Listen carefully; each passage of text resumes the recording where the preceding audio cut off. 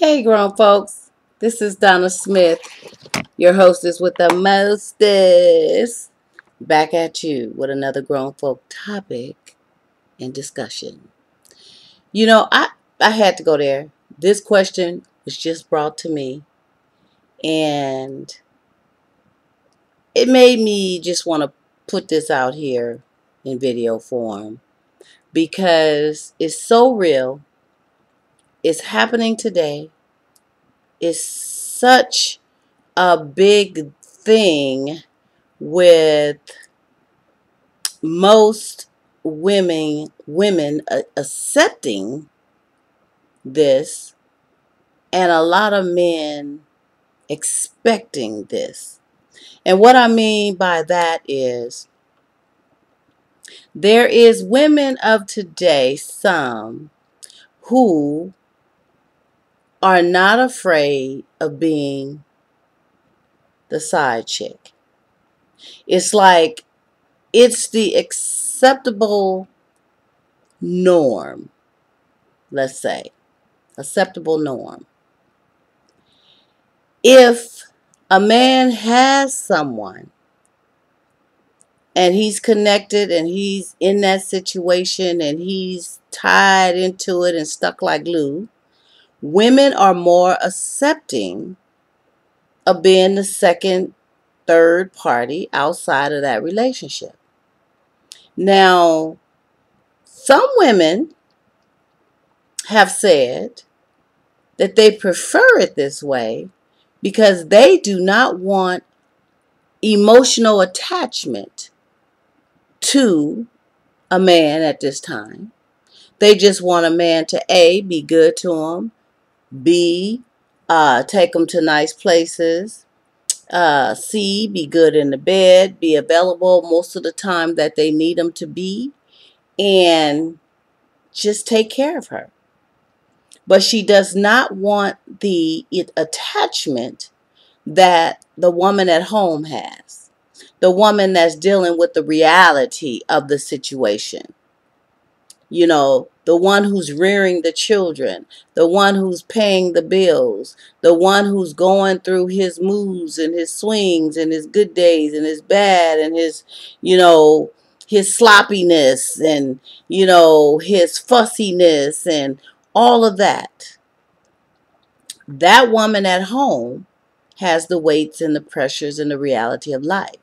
That woman on the outside, on the other side of the fence, she has the magical fabrication of, I don't know, Cinderella and Prince, whoever. Because when they get together, it's not about the weights of life. It's about the weights of fun, pleasure, mixing, mingling, laughing, going out and enjoying each other and knowing that after the fact, you're going your way and I'm going mine until we get together again.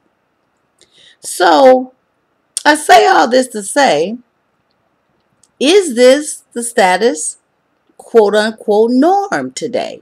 Is it accepted more today than it was, say, 5, 10 years ago? Or is it just women are doing it because there's a shortage? There's a shortage of men, and if she wants that fella, she wants him, and the stories that's being told to tangle her in the web is just way out there. I mean, the wife at home is sick terminally, and they can't go anywhere because they need to stick around. There's a big insurance policy. They want to be able to collect. They don't want to leave. The kids are not 18 yet, so I need to stay at home and make sure everything is cool with their situation and direction before I leave. That will make me as a man feel better. Um, Not knowing that, or not even considering that you could still be a man and a father and outside of the home and do less damage to that child than being at home and living in a dysfunctional environment. Think about that one. So back to what I was saying. Women seem to be more accepting of this. Why? Why is it okay now? Why is it okay to be the woman number 2 or the woman number 3? Because sometimes there's a third one too. And if you do end up coming together and being with this fella, will you trust him? Will you trust him if he does, and it's very slim, but if he does leave her? Because if he leaves her and comes to you, who's to say he won't leave you and go to her? Whoever that her may be out there. So, again, I ask, why are women allowing this? Because just like men, women, we're all the same as far as a person will only do what you allow them to do to you. If you allow them to use you, you will be used. If you allow them to cheat on you, you will be cheated on. If you allow them to leave and come back and be all up in your mix yet again to leave you again, whose fault is that?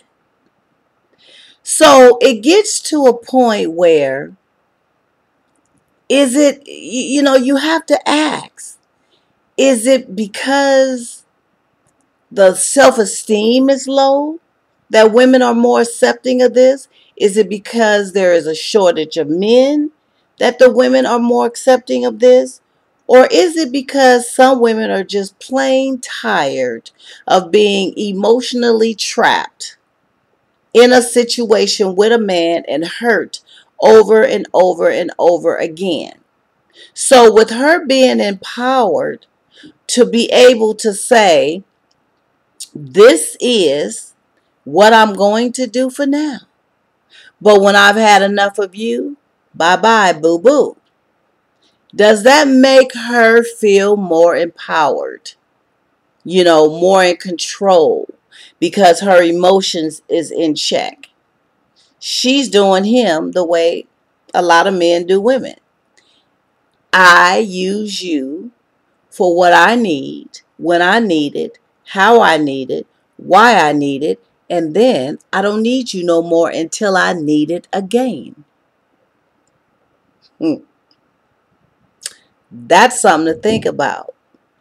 So, with women doing this, could it be that they are being a little bit more smarter in their technique, in their approach to the situation by dealing with the man who is tied up and tangled up with someone else that they know that they just may never have as their own? But perhaps in the back of their mind, without letting it be known, they don't ever want to have him in that way. Let the wife be bothered with all that. Let her have the weights of all the reality.